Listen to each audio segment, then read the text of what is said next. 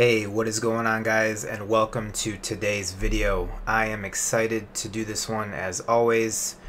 Before we jump into it, I know someone's gonna say I am still rocking the Christmas tree in the background. I do love Christmas, and I know I do have to take it down. It is the 22nd of January. I'm recording this at 1 a.m.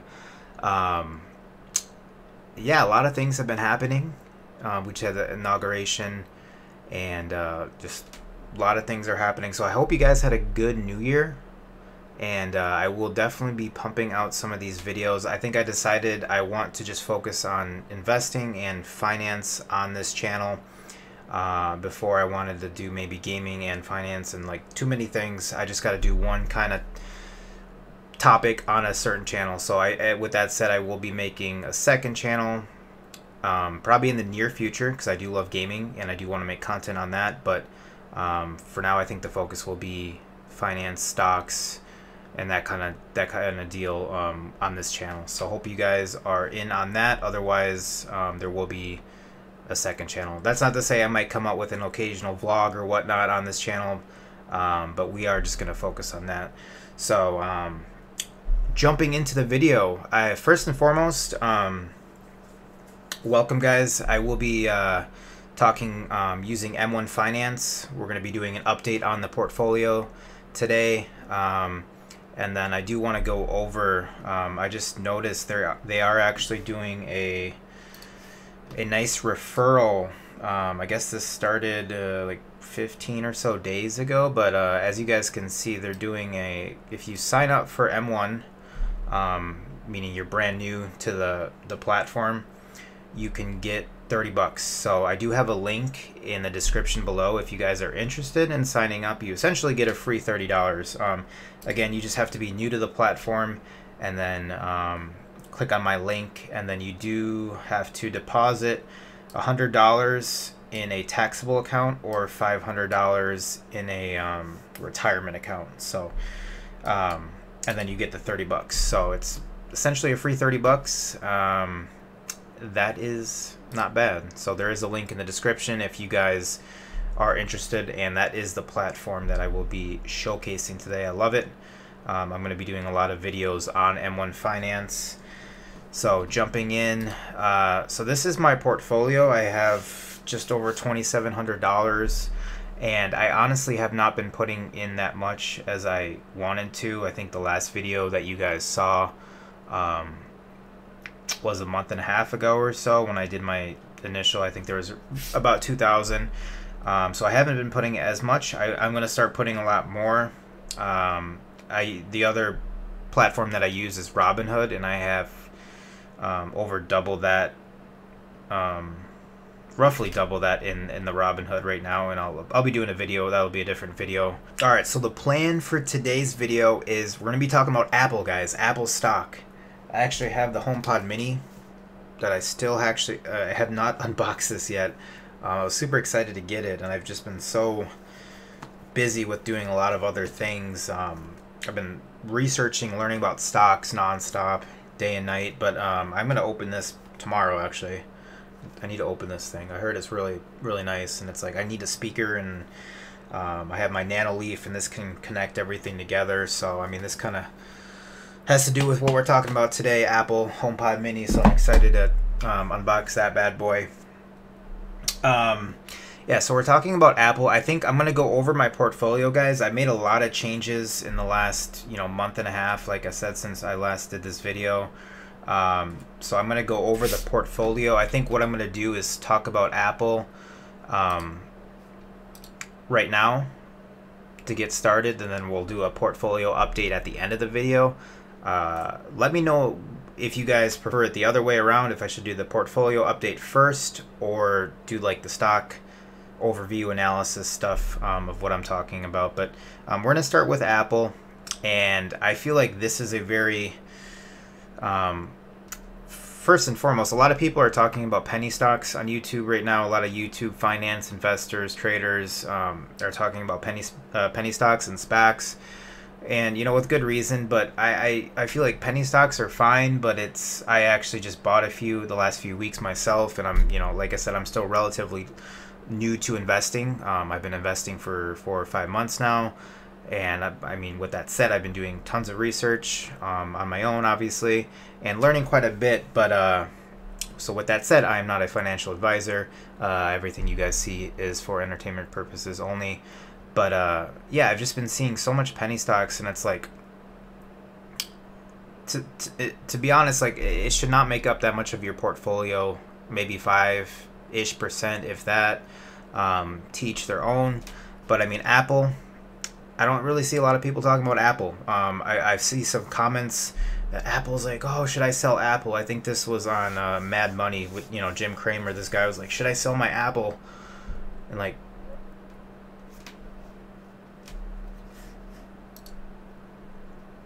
why would you sell Apple? You know, Apple is like, it is literally the most valuable company in the world. Let's take a look here, guys. Holdings, oops, not holdings. Research. Not used to using M1, to be honest. Stocks.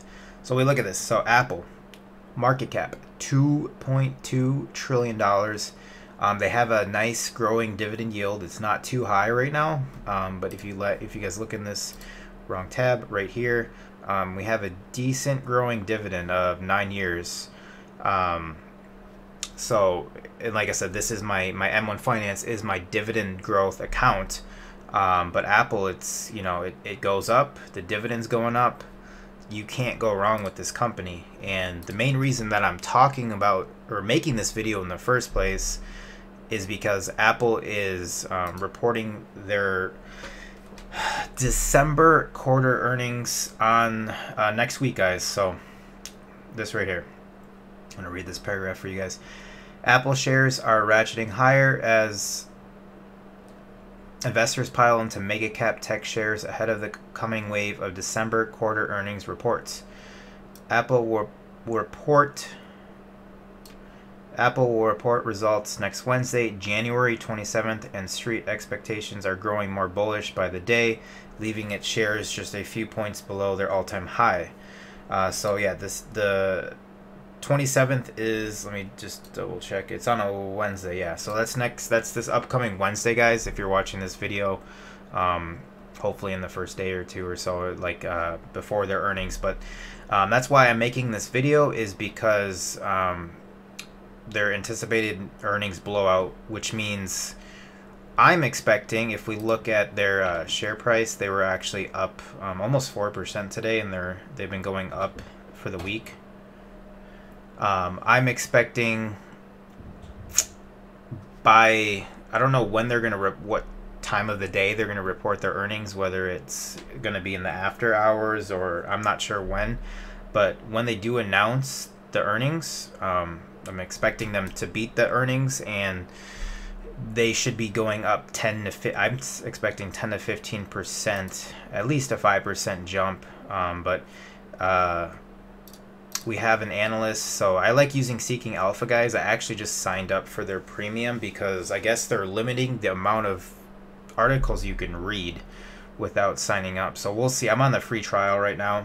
I'll definitely let you guys know how I like it. But here's a nice article. This actually came out yesterday. Technically now yesterday.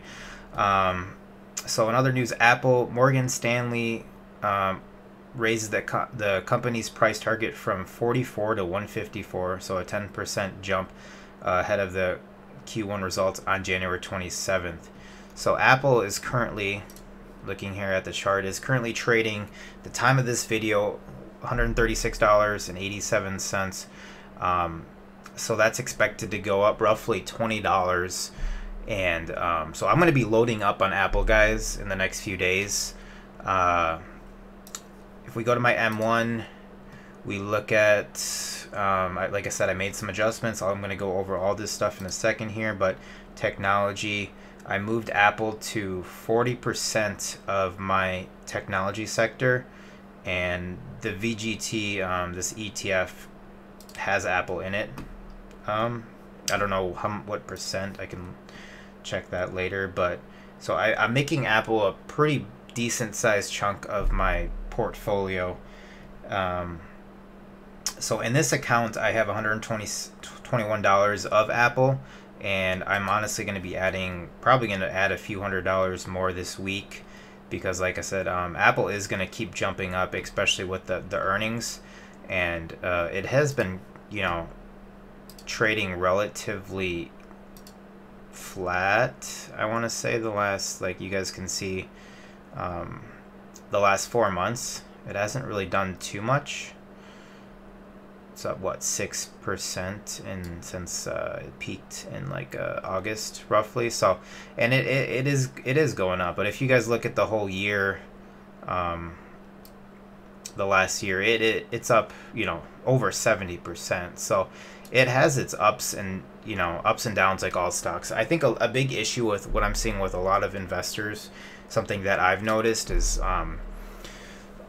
people are looking, I guess this is honestly with anything in life, people are always looking for the hottest thing, the hottest stock that's moving up 50, 100% or something crazy, like a penny stock, a SPAC, and they forget like the tried and true companies that, just slowly but surely go up over time. And investing, you have to be patient. You have to, again, we're not day trading here. We're investors. We're investing for the long term to make money. Most day traders, I heard a statistic, I don't know how true it is, but roughly I think 80% of day traders lose money. So looking at this, up 70%, I mean, this is just crazy, guys. Like, up almost 500% in 5 years. So yeah, you can't go wrong with Apple. But again, looking at something else I wanted to talk about is Apple plans to release an expensive VR headset as early as next year, according to Bloomberg sources. And again, this thing looks really expensive. So the pricing for the headset will come in above rivals, which range from $300 to $900. That's kind of a huge target range. But yeah, I mean, all their products are really expensive. But I mean, I shouldn't say all of them. They came out with the iPod or the iPhone Mini. The HomePod Mini here was like $100, but I feel like it's well worth it. I read a lot of reviews on it. So I mean, they are developing cheaper products, if you will, that are obviously quality. That's why you buy Apple, is because of the quality. It works, and it works well. Some Apple insiders told Bloomberg the company might only sell one headset per day and each of its 500 retail. So they got this headset, so this could be a catalyst coming up, this VR headset right here. Just scanning through. And then I know so Apple's still planning for its AR glasses, which the company had targeted for a 2023 release, but will likely take longer. So that's, longer down the road. But it's just showing you guys that Apple is, one of the issues that I've heard is, as the company that's on the top, you need to continue to develop, these futuristic products, and it looks like Apple is going to be doing that, so that's good, especially as an investor. We're looking at investing into the future, not things that are behind us. Now, like 5G is going to be huge, and again, there's going to be so many of these videos that I want to talk about, guys. I need to just pump out these videos. And so 5G, I guess that brings me to my next point of with the iPhones, and why I think Apple is going to do really well this year is the newest iPhones, are 5G compatible. So 5G's expected to blow up this year, and become the new standard. So that's going to help with Apple leading the world with the iPhones. Yeah, so I mentioned the 144 to 150. They upgraded it to 154. So that's kind of the main point of, that's why I'm loading up on Apple. It's expected to go up in the next, I'd say, I feel like it could hit the 154, roughly 15% upside in the next week or two. Oh yeah, and then I did see that they did, these are their earnings reported last year. And then I did look and I saw after all these dates, I think this date Apple went up $10 ish. I'd have to double check, but they all went up after these because they beat their earnings. But let's wrap up the video a little bit. I do want to go over my portfolio. So the plan with the portfolio is I update it once or twice a month. I just recently updated it, yeah, so we're gonna go over, so all time again we're at just over $2,700. The money weighted return is almost 21%, and we have a gain of $300. So, and then about almost 20 of it is dividends. And yeah, we're starting to actually see dividends roll in. I've actually earned 13 cents today. Let me see which company gave me a dividend. Oh no, that just went through because I forget it doesn't actually. But yeah, if you go to your activity, you can see like store capital on the 15th. So it actually takes time before, when the company pays it out to you, it takes time before you actually receive that dividend. I forgot about that, but yeah, you can just kind of see. So yeah, the dividends, guys, it's a slow but steady way to get essentially passive money. It starts off very slow. I mean, I've started this account roughly 4 months ago, and again, I haven't been putting as much as I would like. So the plan is to start putting in roughly at least $400 a month, which would equate to about $100 a week, and then just slowly move that up as I have more funds available. I'm almost debt free, pretty much.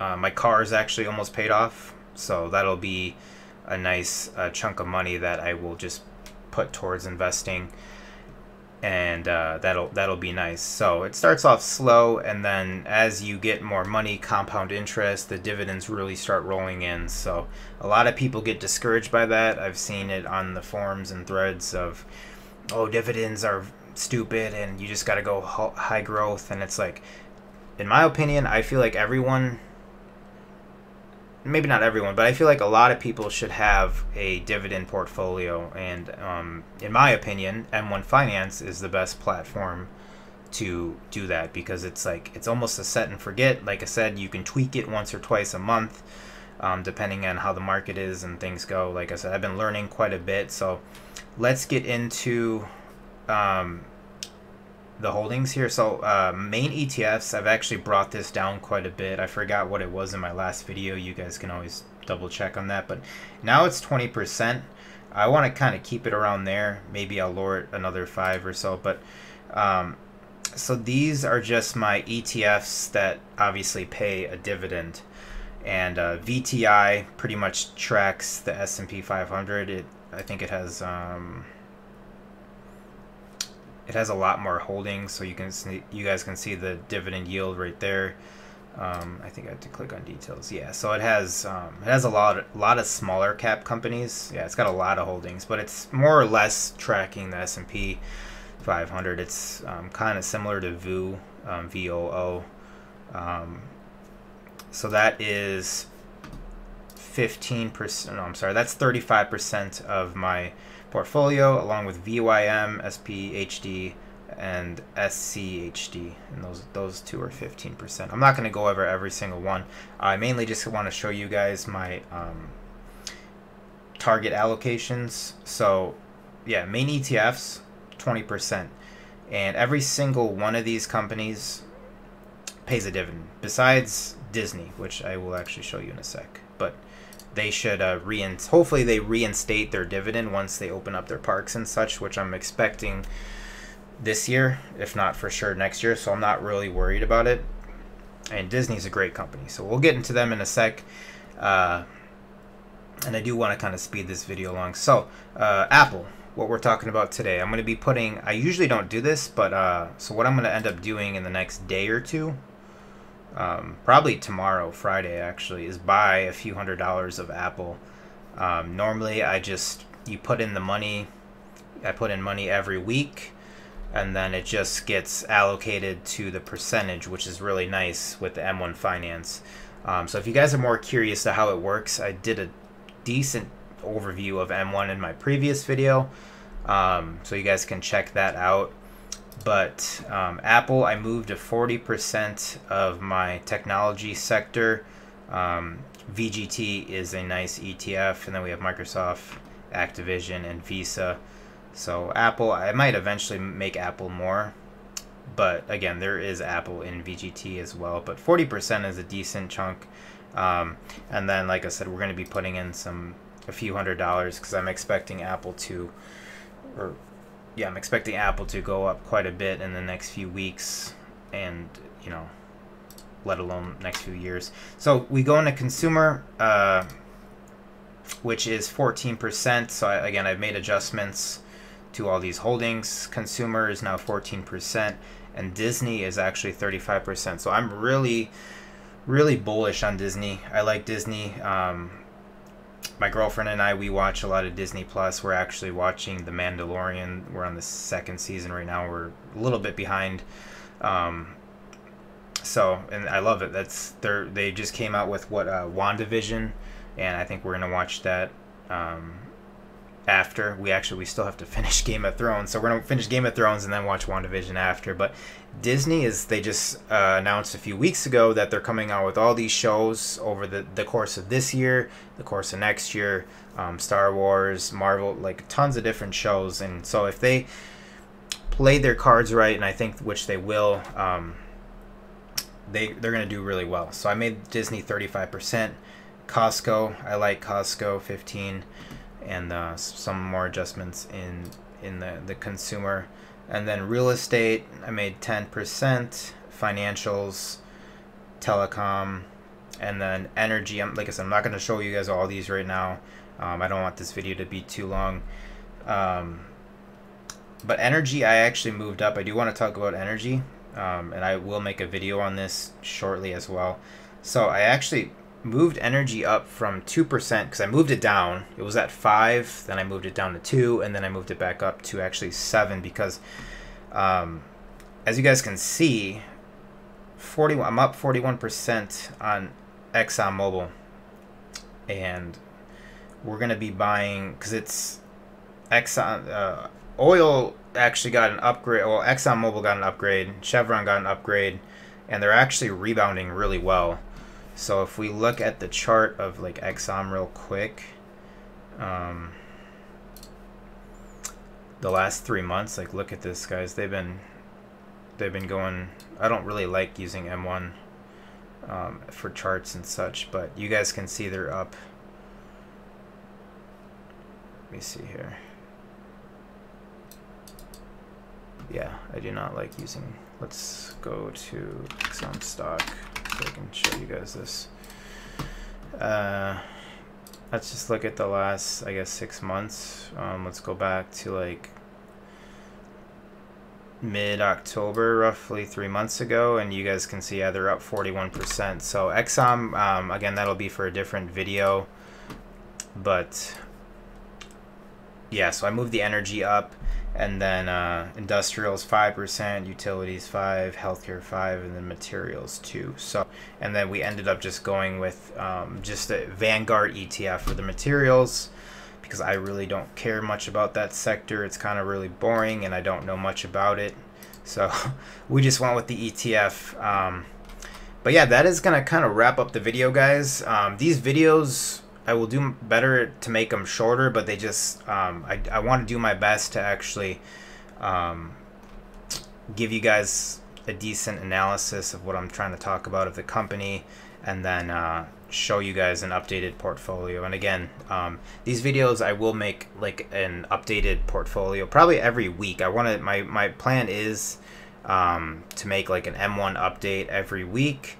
And then some videos I might just talk about a certain company. I mean, I'm still figuring it out. If you guys want to have any feedback, feel free to just comment below. I would love any feedback of kind of how you guys want me to do these. But honestly, I don't mind the longer, what is this going to be, roughly 20-25 minute video. of me just kind of going over my portfolio. Kind of the plan, guys, is to be as transparent as possible. I know there's a lot of YouTubers that don't really show you their portfolios and they're not really that transparent. And honestly, I don't really like that because I feel like it's just, I don't want to say sketchy, but it just like having I mean, maybe not full transparency, but at least seeing a portfolio, having somebody talk about it to me is just, it's a night and day difference. So that is kind of the plan. Let me know if you guys have any feedback, comment below. If you guys enjoy the video, please be sure to like it. It does help out with the YouTube algorithm. And then consider subscribing if you guys are not currently subscribed. Make sure you guys hit the bell for the notifications if you do subscribe. And then share the video. Consider sharing the video with a friend as well. Maybe somebody that you know will find this useful. Again, we have the $30 referral right now. That's essentially $30 of free money. And then you guys can take that 30 bucks and then you can put it into some Apple. I mean, that's probably what I would do right now. Again, not a financial advisor, but hopefully you guys enjoyed the video. Again, I'm really open to your feedback because I'm just getting started with these videos. All right, that is going to wrap things up. I hope you guys enjoy. Again, stay healthy, stay well. I will see you guys in the next video.